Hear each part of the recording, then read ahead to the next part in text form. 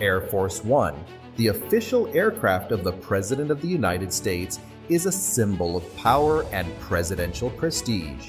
Russia refers to its presidential aircraft as the Flying Kremlin, while America has called theirs the Flying White House for several decades. The reason is straightforward. Even when the president is on board, the United States can still be operated effectively.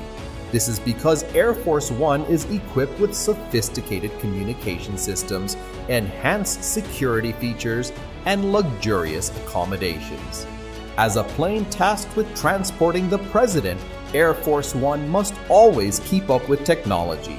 Over the years, the presidential aircraft has evolved significantly in terms of technology, size, and capabilities.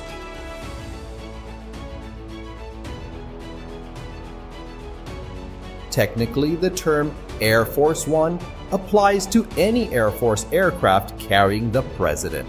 Air Force One is the radio call sign used by air traffic controllers to distinguish the presidential aircraft from other commercial planes. Essentially, any Air Force plane boarded by the president is referred to as Air Force One. However, Air Force One eventually became specifically associated with the aircraft used by the President of the United States. Although it's called One, the U.S. military has two aircraft designated for presidential travel. Historically, the presidential aircraft has undergone several changes in the model. Initially, it was the C-54 Skymaster, a military transport aircraft. The presidential fleet then shifted to the jet-powered VC-137C during the 1960s, based on the Boeing 707. These aircraft offered better speed and range. It was only in the 1990s that the VC-25A began operating as Air Force One. The VC-25A is based on the modified body of the Boeing 747-200B and has served as presidential transportation for 3 decades. The Boeing 747-200B aircraft has become the new standard for presidential travel, equipped with advanced communication systems, enhanced security features, and luxurious accommodations. The concept of an aircraft specifically for the president's use originated in the early 1940s during World War II. At that time, President Franklin D. Roosevelt became the first U.S. president to travel by aircraft. The Boeing VC-25, based on the Boeing 747, is a military version that has been modified for presidential transport and is operated by the United States Air Force. The U.S. has two such aircraft, known as VC-25A, with tail numbers 28000 and 29000. Technically, the designation Air Force One is only used when the president is aboard one of these aircraft. What distinguishes the VC-25 from other Boeing 747 passenger planes? This aircraft includes a self-contained baggage loader and can refuel mid-flight. The VC-25 is powered by 4 General Electric CF680C2B1 turbofan engines. As it carries a lighter load than commercial Boeing 747-200S, its range is extended and it can fly at higher speeds. Other differences lie in the number of passengers and crew it can carry, along with state-of-the-art navigation, electronic, and communication equipment. In terms of design and configuration, the VC-25 can travel as far as 7,800 miles or approximately 12,600 kilometers, which is roughly equivalent to 1/3 of the Earth's circumference, without needing to refuel. The VC-25A is technically capable of accommodating more than 70 passengers. Another aspect worthy of discussion is the operational cost of each VC-25A belonging to the United States.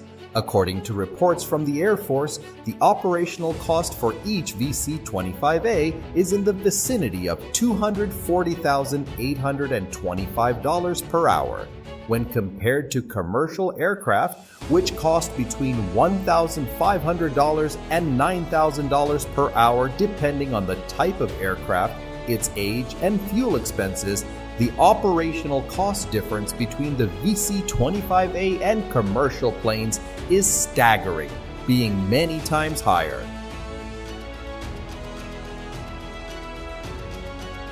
The aircraft can be considered the safest in the world. To maintain its security, most of the defense technology used in Air Force One is classified. However, it is known that Air Force One is equipped with defense systems and is managed by highly trained security personnel to ensure the safety and integrity of Air Force One. For security and logistical reasons, both planes are flown simultaneously when making visits. Air Force One operates under strict security protocols to protect the President and the aircraft. The first protocol involves thorough inspections of all involved personnel, including security checks for passengers and their belongings.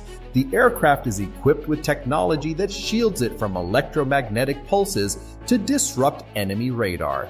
It has systems to divert heat-seeking missiles and is also equipped with secure and sophisticated communication equipment, making the plane a mobile command center. Air Force One is outfitted with a full suite of communications equipment, enabling the President to stay connected even while airborne.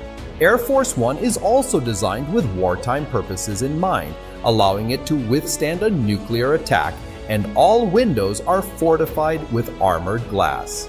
However, in the event of a nuclear war, disaster, or large-scale conflict that threatens major military and government infrastructure, the United States has the Doomsday Plane. Unlike Air Force One, which prioritizes comfort, the Doomsday Plane is intended to be operational during nuclear war situations and prioritizes safety. Reportedly, only 2 countries have designed and produced such aircraft, Russia and the United States. With the sophistication of Air Force One comes a hefty price tag. What is it? The high cost of flying Air Force One per hour. It has already been mentioned that it takes a 6-figure sum for the presidential aircraft to fly. For example, President Donald Trump, in his first month in office, already spent around $10 million on taxes for travel alone. In just 4 months of moving from one place to another, Donald Trump spent about $17.2 million. But the principle is that the safety and comfort of the President are the top priorities of Air Force One. Okay, now let's discuss the advanced features and interior of Air Force One. It has a total area of 4,000 square feet, which consists of 3 floors. The lowest floor is the cargo space for carrying luggage and food supplies on the plane. The main passenger area is located on the 2nd and 3rd floors, also known as the main deck. There are 3 entrances on the plane, 2 on the main deck and 1 on the lower deck. Usually, the President gets on and off at the front, entering the main deck through an air stair, while journalists and other passengers enter through the rear door of the main deck. The front part is nicknamed the White House, consisting of the President's private room. This suite room also includes a bed, sofa, dressing room, and bathroom. Additionally, there's a gym. Behind the suite is the President's office for private conversations with advisors and special guests. There is also a fully equipped medical room necessary for emergency medical care on the plane. The kitchen in Air Force One is larger than that of a commercial jet, capable of accommodating 3 staff members, a chef and a bartender, with a seating capacity of around 100 people. One of the highlights of Air Force One is its passenger capacity, which can reach up to 102 passengers. The seating arrangement is determined by the hierarchy within the presidential entourage. However, it's acknowledged that the current Air Force One is aging and becoming cost-efficient to operate. The operating costs now exceed the expense of purchasing a new aircraft. Consequently, the government plans to replace it with the VC-25B, based on the Boeing 747-8. Donald Trump initially opposed this decision due to its high cost, exceeding $3.2 billion, while the Air Force's budget for the program is only $4 billion.